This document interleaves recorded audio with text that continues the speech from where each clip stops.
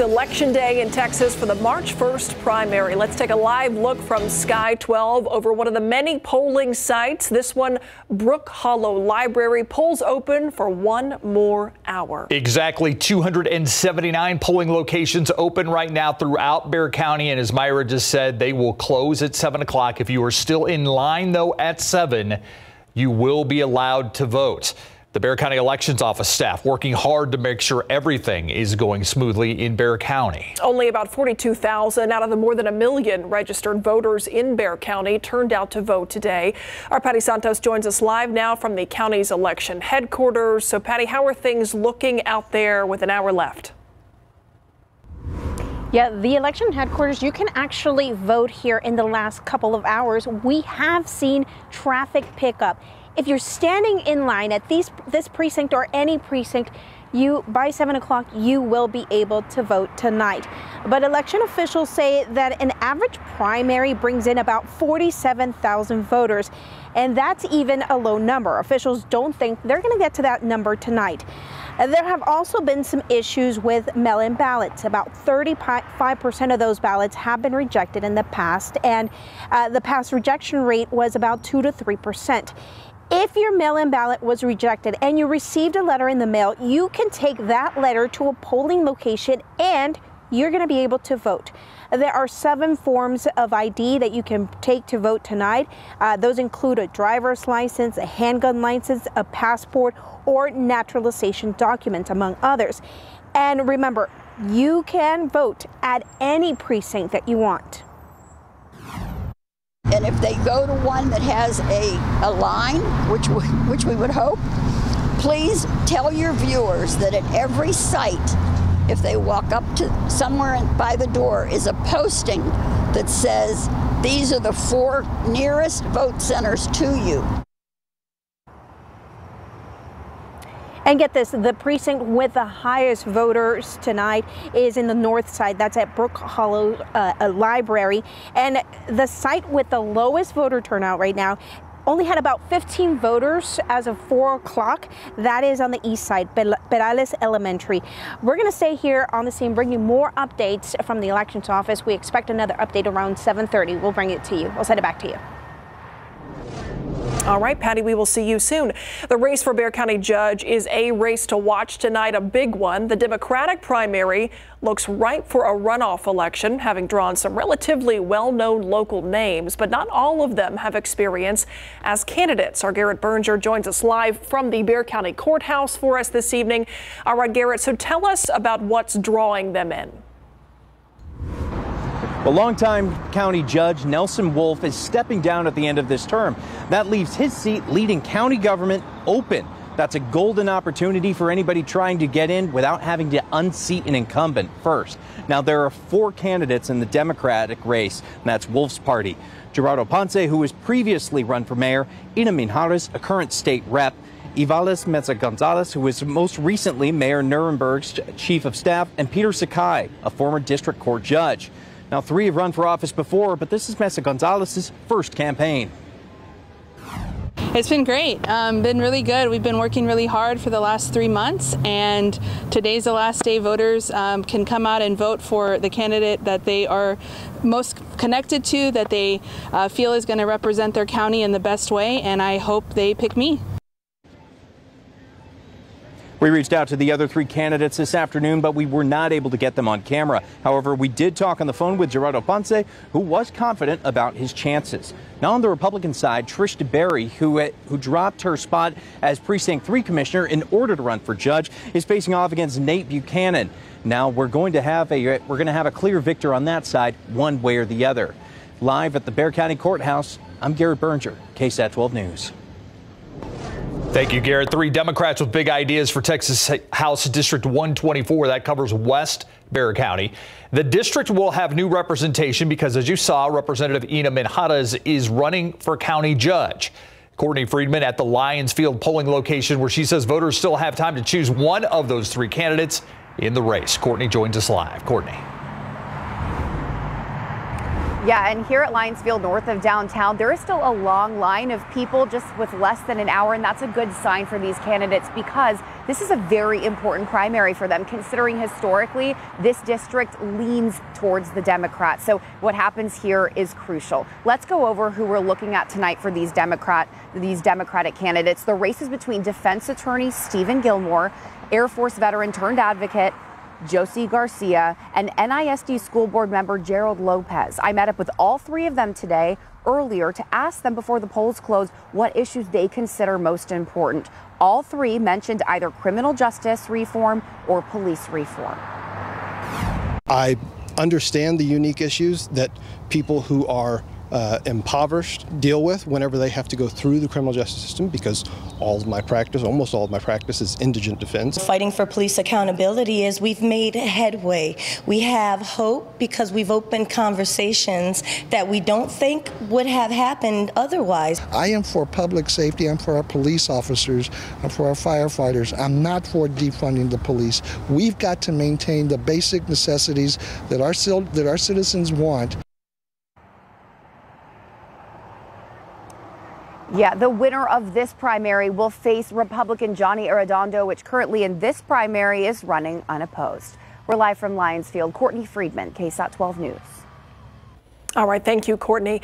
In the 28th Texas Congressional District, two women trying to unseat 9-term incumbent Henry Cuellar. He is the conservative Democrat who has kept that seat since 2005. His campaign chances shaken up, though, after the FBI raided his home in January. Political analysts say the progressive Democrat Jessica Cisneros has a solid chance of winning this race, especially with endorsements by big-name advocates like Alexandria Ocasio-Cortez and Elizabeth Warren. Tanya Benavidez is the third Democratic candidate. She is against the border wall, wants to expand Medicare and make public education more equitable. It is a wide open race to represent much of North Bexar County at the Texas House. 4 Republican candidates vying to replace Representative Lyle Larson.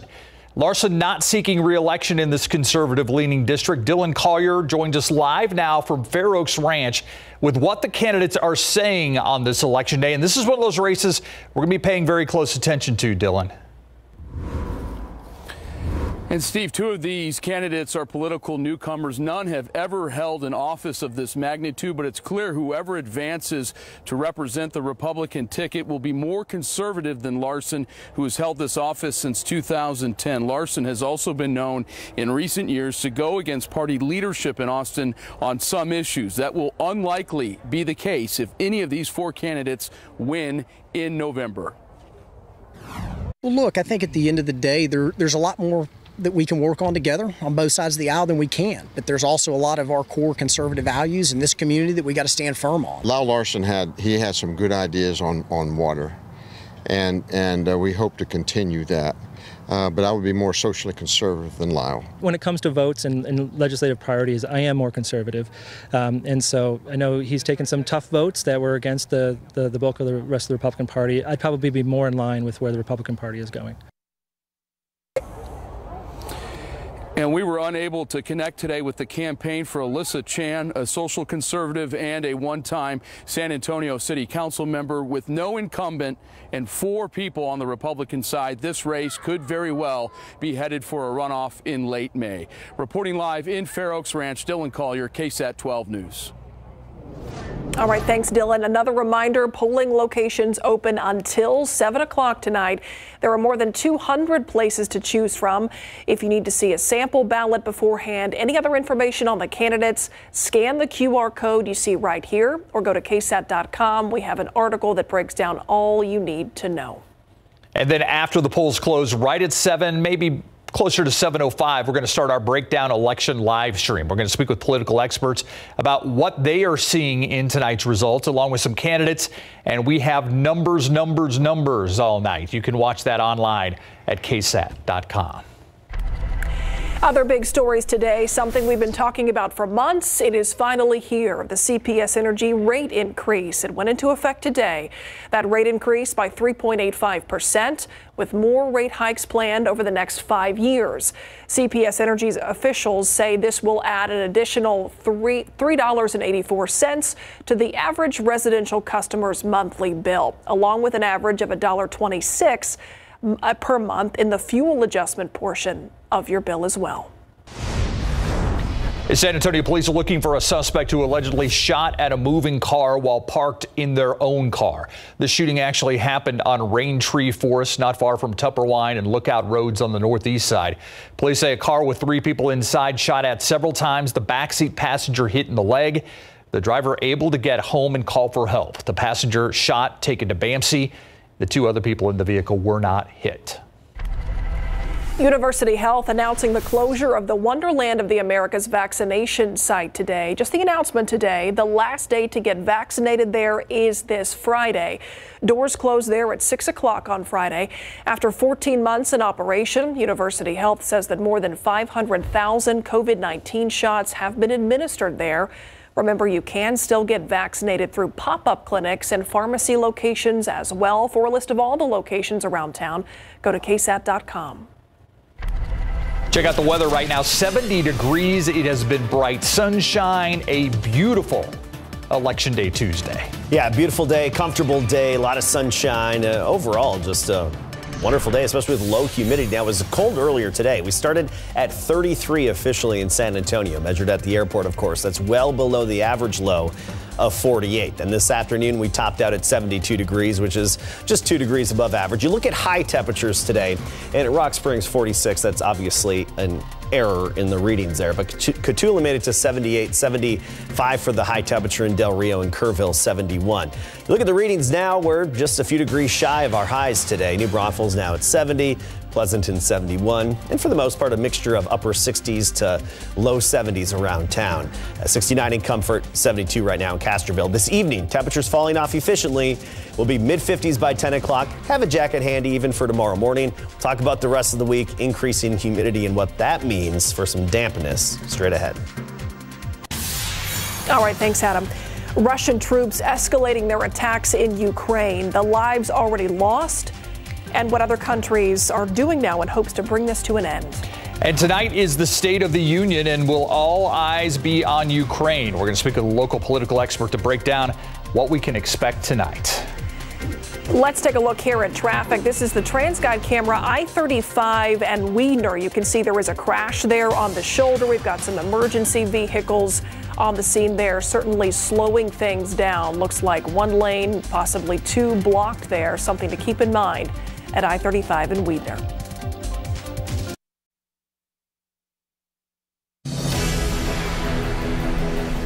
For President Joe Biden, tonight's State of the Union address will not only be his first, it could also be one of the most important speeches of his presidency. And expected to be front and center, of course, is Ukraine. Our Jesse DeGollado tells us tonight's speech comes at a time when Americans and the president have even more on their minds. Who decided to schedule a Russian-Ukrainian war, a State of the Union address, and the Texas primary all on the same day? Perhaps the chair of the UTSA Department of Political Science and Geography feels somewhat like President Joe Biden, with a lot going on at the same time ahead of his first State of the Union address. Russia escalating the war in Ukraine. Its President Vladimir Putin threatening to use a nuclear option if necessary, even as consumers here struggle to keep up with ever-rising inflation, pushing President Biden's poll numbers down even further, while Congress remains firmly divided. How do you strike a positive note when you're in such a negative or adverse situation? And that's, I think, where Biden's going to really have to thread the needle. Taylor says take Ukraine, for example. Vast majority of Americans are outraged with what's happened with the Russian invasion. He says they want to know how will the United States respond short of sending American troops to Ukraine, and yet the average American's also going to be wondering about, okay, what's this going to do to my pocketbook? What's this going to do to my gas tank in terms of going to the grocery store? Still, Taylor says it's possible Ukraine could offset some of what's working against Biden. Presidents can show their strength in foreign policy by being decisive. If so, Taylor says the State of the Union could be both historic and a way to save his presidency. Jesse DeGollado, KSAT 12 News. Speaking of UTSA, Professor John Taylor, he's going to be one of the guests during our Election Night live stream tonight. Our Election Night breakdown begins at 7. It can be found on all the KSAT streaming platforms. All right, weather not a concern for any campaign today. That's certainly not stopping anybody from getting out there and voting. Beautiful out there. Yeah, beautiful to get outside and just do whatever you want to do outdoors as well. And this evening, if you are outside, just have that jacket ready to go, because as that sun sets, it gets dark outside, temperatures are going to fall off pretty quickly. Warmer mornings, though, are on the way. Our nights and early mornings, those temperatures will be on the upswing with some increasing humidity. They're directly correlated. And then oak pollen. It returned to the pollen count today. Right when we get rid of mountain cedar, it's hello oak. Take a look at our pollen count. I want to point that out. It's low, but it's the first time that it's registered in the pollen count, and low at a count of 10. And I want to point out that oak season usually peaks in early April around here. That's typically when we see about the peak of oak season. So just get ready for it. This is just the beginning. Here's a look at our sky. Just some mid-level clouds out there. Really a beautiful evening. 68 right now, a dew point of 18. So still very dry air in place, a lack of any humidity or real mugginess in the air, but the southerly wind is going to increase. That's going to change our humidity. Temperatures right now across the state, 60s and 70s. Really not a big variation from 67 in Dallas to 73 El Paso, 66 in Brownsville and Laredo right now at 75 degrees. We're official 70 in Hondo and currently 73 in Del Rio. As we fast forward to tomorrow morning, I do think temperatures for the most part will be right around the 40-degree mark, and then by tomorrow afternoon we make it back into the 70s. Now our morning temperatures will be changing. Near 40 tomorrow, mid-40s on Thursday, and then notice by Friday into the weekend, we see those morning temperatures back into the 50s and 60s. That's a direct result of higher humidity levels, higher dew points really, and more moisture back in the air. So I mentioned that lack of mugginess. Dew points teens to right near 20 degrees. But the wind off the Gulf of Mexico is going to kick in throughout the week gradually, and that's going to increase those dew points and the overall moisture content of our air, which will get into a trend of morning fog and drizzle. So starting on Thursday, we're going to start the trend of daily fog and drizzle and just overall dampness for the morning hours, usually up until about 10 a.m. or noon.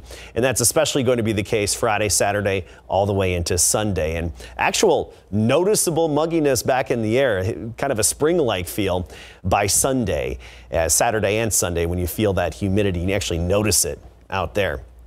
Quiet weather pattern right now. This very weak, insignificant upper level low over Tucson, Arizona and Phoenix area. That's throwing a little bit of mid-level moisture over parts of Texas. That's generally staying to the north of us. Still this big plume of moisture coming on shore in the West Coast, particularly the Pacific Northwest. That's that atmospheric river that we talked about yesterday. A lot of moisture with that. I wish we could tap into it, but unfortunately, that's not going to be headed to our direction. There is going to be an overall shift in the pattern that could favor precipitation for other parts of Texas, but not necessarily around here in the days ahead. We still have a slight chance here and there. Sunday, about a 20% chance of a stray shower or storm even. And then Monday and Tuesday, a 20 to 30% chance of a few stray showers. Just unfortunately, our pattern's not really looking all that good in terms of real beneficial rain. Tomorrow, nothing but sunshine, 40 in the morning.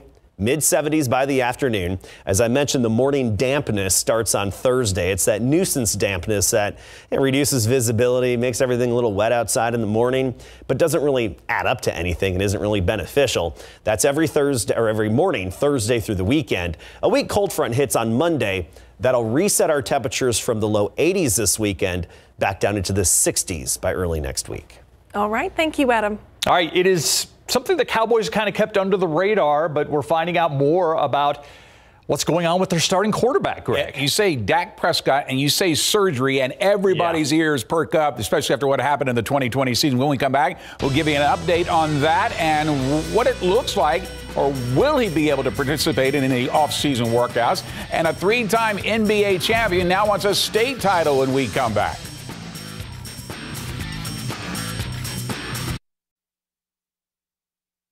Pro football coverage, powered by Davis Law Firm. Cowboys star quarterback Dak Prescott is recovering from surgery on his non-throwing shoulder. That was revealed by Cowboys head coach Mike McCarthy today. McCarthy confirmed it was on his left shoulder and should not affect Prescott's availability for their offseason program. McCarthy added that the injury was an irritant to Prescott during last season, but does not believe it impacted the quarterback's play. Some may argue that point since Prescott played differently than what he did in the first 6 games of the season, where he looked invincible, setting the franchise record with 37 touchdown passes after missing only 1 game with a calf injury.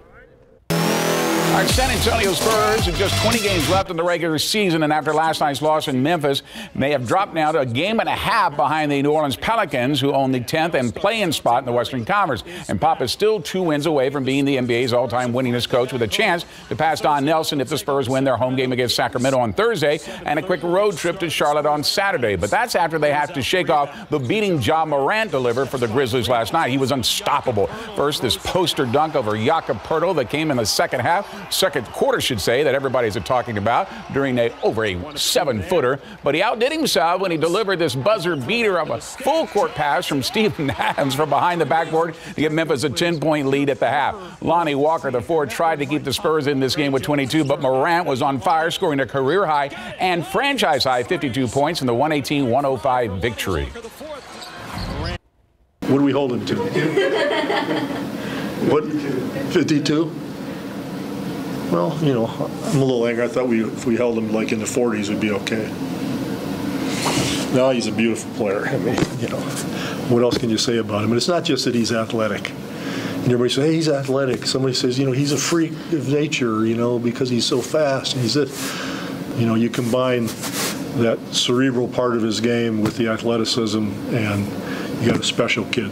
Sure do. Well, next up for the Spurs, they host the Sacramento Kings. That's to be Thursday at 7:30 back in the AT&T Center. Now that Bruce Bowen has helped the Spurs win 3 of their 5 NBA championships to go along with his 8 all-defensive teams and having his number 12 retired in the rafters of the AT&T Center, now he's trying to get the TMI Panthers a state championship as their head coach. Panthers have made it all the way to the TAP's 5A state semifinals, where they face Conroe, the Woodlands Christian. I'm thrilled that our kids have this opportunity to be recognized as, you know, one of the top teams in the state. This has been, I mean, a moment I've been waiting for 4 years since I've been playing varsity. I haven't had a state run yet, ever. So in this upcoming game, you know, got a lot to win for. All right, game time for TMI on Friday at Robinson High School in Waco is set for noon. Meantime, a big send-off this afternoon for the Young Men's Leadership Academy as the Lions depart Wheatley and head for Goliad, where they'll face Kingsville at 7 in the 3rd round of the Class 4A area basketball playoffs tonight. It's like a dream come true. You know, we've been waiting years for this, especially last year when we got knocked down the 2nd round. So it feels good, you know, to be in this position right now. It's honestly pretty nerve-wracking because in the playoffs, it could be my last game at any point, and I just don't want it to end yet. All right, and here's a look at the games we have available tonight on the BGC app, courtesy of TSP, Texas Sports Productions. Clark and Westlake at San Marcos at 7. Veterans Memorial against Liberty Hill and Buda at Hayes High School at 7. At 8 o'clock, Somerset on the road against Rio Hondo at Alice High School. So we'll have those highlights for you tonight on the Night Beat. All right, busy night. You got it. Thank you, Greg. Our KSAT Q&A is up next. All right, it is election day, turning into election night. Less than 30 minutes to get out and cast your ballot if you have not yet. And there are a lot of people who have not yet. And that's one of the things I want to talk about with political columnist for the San Antonio Express News, Gilbert Garcia. Gilbert, thank you for joining us, taking time out on what's going to be a busy night. Is the low turnout one of the stories that you're going to have in the paper tomorrow? Yeah, I think that it is. And there have been a lot of stories in Texas. There was actually a big Washington Post story today about the problem with mail ballots because of SB1, which the legislature passed last year. It imposed some strict identification requirements on mail ballots. There was a story in there about a 75-year-old Houstonian who has poor eyesight and would have said he would have preferred to have voted by mail, but was nervous that it was not going to be accepted, so he went and voted in person. So I think that that's definitely a big part of the story. I mean, ultimately, I think our turnout numbers in Bexar County will probably be similar to what we had in 2018, the last midterm election, but our population has grown since then. So I think the numbers are disappointing for the elections department. And you talk about mail-in ballots, just to dovetail off that, our Patty Santos was reporting that usually there's like 2-3% of the mail-in ballots that have been rejected. This year, it's somewhere in the neighborhood of 30%. So it's definitely been an issue here locally. And whether people took the opportunity to get out and vote or not, there are local races that are going to impact all of us, especially when it comes to Bexar County Judge. That's probably the biggest local race to watch. What are you going to be paying close attention to there tonight? Well, I think on the Republican side, we know, I mean, unless there's a big surprise in store for us, I think we anticipate that Trish DeBerry who gave up her county commissioner seat to run for county judge, will be the Republican nominee. So the interest tends to be on the Democratic side. You have three major candidates. You've got Ina Mijares, who's a state representative, Peter Sakai, who is a former district court judge, and Ivelisse Mesa Gonzalez, who's been a political activist on the Democratic side and was, until recently, the chief of staff for Mayor Ron Nirenberg. And it really is about as wide open a race as any I can remember. And it's obviously, it has huge consequences for the county. First time we've had an open seat for this office in more than 2 decades. And I think everyone's really unsure about how this is going to go. Do you have a gut feeling? I think I joked before we were on camera here that you can talk to 3 different people and you have 3 different favorites in that race. I mean, it really seems as if it's wide open. I have heard a lot of people say, okay, it's going to a runoff. Judge Sakai will be in, but then the other 2 between Ina and Ivelisse, it seems to be neck and neck, at least of people that are guessing what's going to happen. I think that's right. And I think you've had a kind of interesting difference in strategy. I think that, for example, I think on in the Peter Sakai campaign, I think that they've really been proud of what they feel has been sort of like a retail political effort. I think the Ina Mijares campaign has probably stressed, getting mailers out and digital advertising maybe more than the other candidates. But it's really hard to predict. They all have, strong resumes, and they all have, they've all sort of built connections in the community over a long period of time, and it'd be interesting to see how it plays out. Let's zoom out a little bit to District 28 with the U.S. rep contest there. Henry Cuellar, obviously somebody who's held that position since 2005. Jessica Cisneros, it was a close race the last time these two faced off, and then you throw in a raid by the FBI. So I'm curious what you think is going to play out tonight, especially how much the news of that raid may impact Cuellar. I think my sense, and it may have been a wrong one, but I think early on I tended to feel that Henry Cuellar may have been in a stronger position in this rematch. Sometimes we see candidates who do really well the first time around in challenging an incumbent, as Jessica Cisneros did 2 years ago. And in a rematch, you see the incumbent is maybe better prepared for the challenge. That was my gut feeling until fairly recently. And I think the FBI raid, even though we don't know a lot about, where this is going to lead, I still think that it's got to hurt the congressman quite a bit. And Jessica Cisneros, I also think that when you have a low turnout election, that in this case it could benefit her because her supporters are very passionate. She's a movement progressive. She's had Elizabeth Warren and Alexandria Ocasio-Cortez coming for local rallies. So we know her supporters are going to turn out. And I think that in a small turnout election, it could be beneficial to her. I want to talk quickly about the Republican race for Lyle Larson's seat. He's not going to run for re-election, isn't running for re-election. Who do you think are the 2 that come out of the runoff there? Almost assuredly we're going to a runoff there. I think the candidate who kind of caught my attention the most is Adam Blanchard, who I was not that familiar with before this campaign. He's a trucking industry executive, a young candidate, very, I found him to be really articulate, and I was impressed with him. And I think that he's also, done well on the fundraising side. But I will say that, people on the campaign team of a former councilwoman, Elisa Chant, are very confident. And I think that, again, we're probably looking at a runoff there. And as with the county judge race, I think that this one is also going to be really, hard to predict. All right, Gilbert Garcia with the Express News, soon to be having his own show on KLRN with our friends over there. Talk a little bit about that before we let you go. Thank you. It's going to be a monthly talk show called Texas Talk, with the idea that we want to have interesting people in politics, culture, business, sports, you name it. And it'll be a 30-minute show, one-on-one conversation, hopefully just a really relaxed, open conversation with interesting people. Love it. Texas Talk, KLRN. Lots to talk about here in Texas. Yeah. Hopefully you still make time for us, though, too, Gilbert. So absolutely. All right. Good luck tonight. We'll talk to you later. Thank you. Thank you. Take care. And we'll be right back.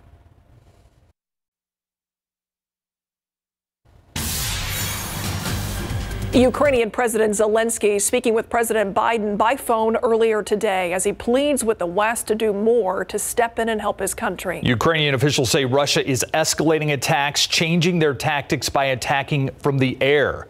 ABC's Rena Roy with the latest. Russia escalating its attacks on Ukraine, hitting the main broadcast tower in Kyiv with a missile Tuesday. Ukrainian President Zelensky saying at least 5 were killed as the tower burst into flames. The tower is located near one of the most prominent Holocaust memorial sites in Europe. The memorial's board says it was also damaged in a strike. The Kremlin striking Ukraine's second largest city of Kharkiv, targeting its central square and an administration building. According to Ukrainian officials, killing several and injuring dozens more. Russian strikes are hitting schools, hospitals, residential buildings. They're destroying critical infrastructure. Just outside of Kyiv, a crater now right in the middle of what appears to be a neighborhood. A 40-mile Russian convoy still advancing on the capital city, though a senior U.S. defense official says they appear bogged down, essentially in the same place for a day now. The Russians believed to be running out of food and fuel for their troops as they meet more resistance than expected. The official adds they could just be regrouping. They continue to want to move on Kyiv, to capture Kyiv, to take Kyiv. Ukrainian President Zelensky says his country desperately needs help from the European Union, with Russian troops now increasing their airstrikes. Zelensky met with a standing ovation from the EU's parliament, but says he needs to see that support put into action.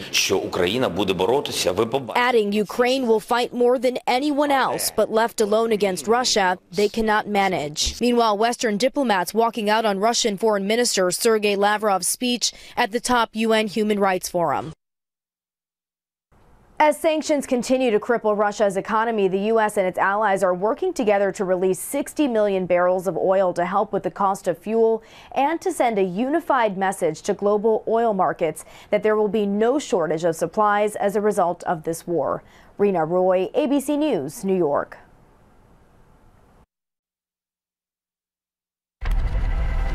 Spider-Man may snag an Oscar. Spider-Man No Way Home is one of 10 movies up for the fan favorite Oscar this year.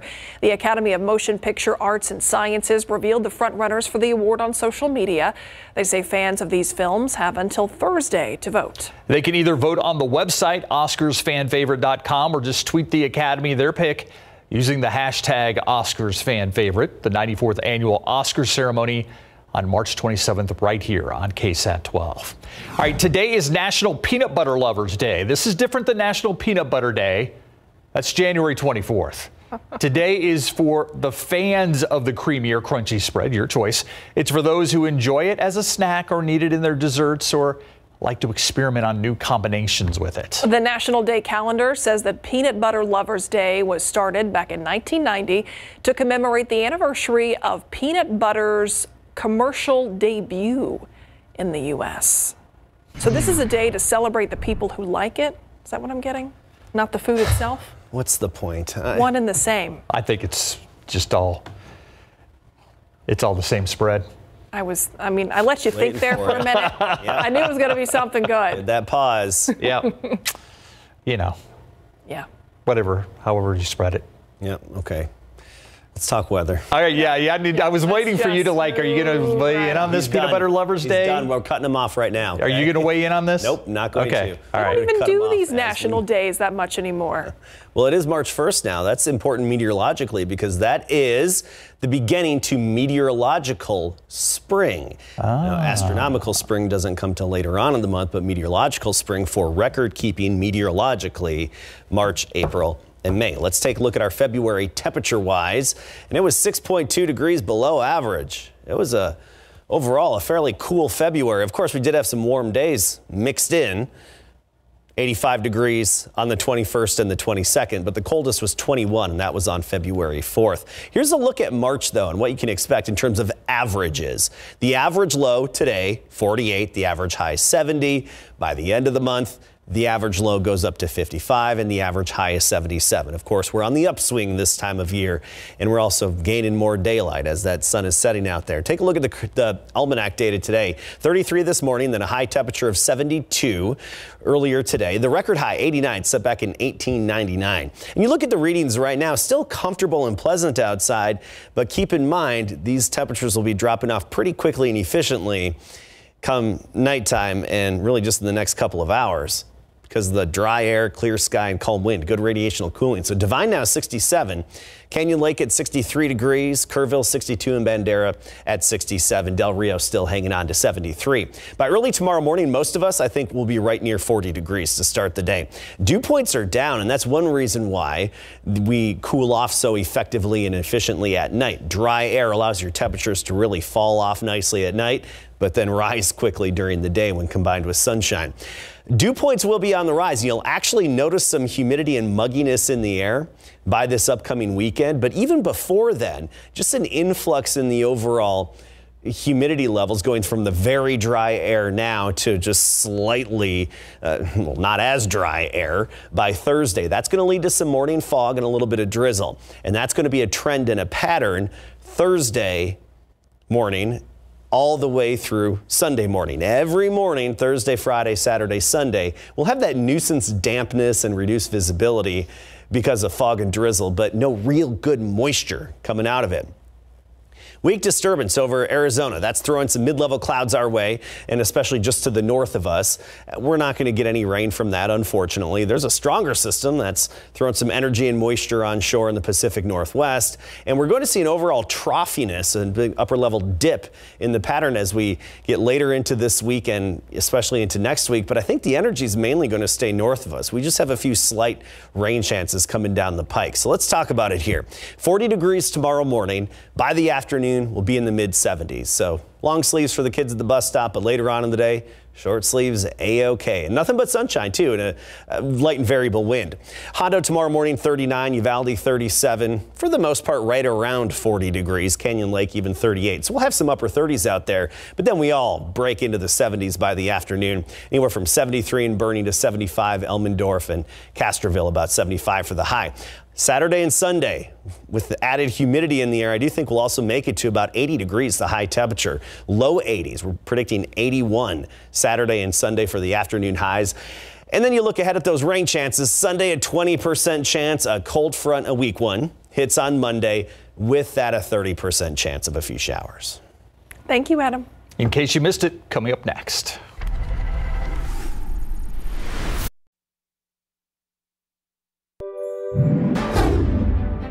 Good morning. It's Tuesday, March 1st. Well, still no arrest after a shooting on the city's northeast side. Police say just after 12:30 this morning, a man was in his vehicle when someone in another vehicle started shooting at him.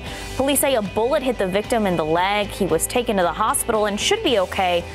Before most people had opened their eyes, San Antonio police were opening up a murder investigation. They got the call around 1:30 this morning about a shooting in the 5500 block of Fredericksburg Road, a parking lot near the Forest Ridge Apartments. Within seconds, police knew the reports were accurate, that two people had been shot. They found a 28-year-old man with a gunshot wound in his head. He was loaded into an ambulance for a trip to a hospital. The other victim at first was nowhere to be found. Somehow he went to the hospital in a private car, and police say he was suffering from a gunshot wound in his neck. In a deadly shooting from yesterday, a woman who was shot and killed in the 100 block of Inner Park Boulevard, identified as 51-year-old Maria Virginia Hernandez. The suspect, 54-year-old Enrique Lara, we're told he is currently in custody in Mexico. With the deadly invasion inflicted by Russia on the Ukrainian people intensifying, the humanitarian crisis there is mounting as well. We've seen the fear and suffering playing out on those packed railway cars and in platforms crammed with thousands hoping to escape Ukraine. UNICEF saying that of the estimated 677,000 escaping to neighboring countries, more than half of them are children.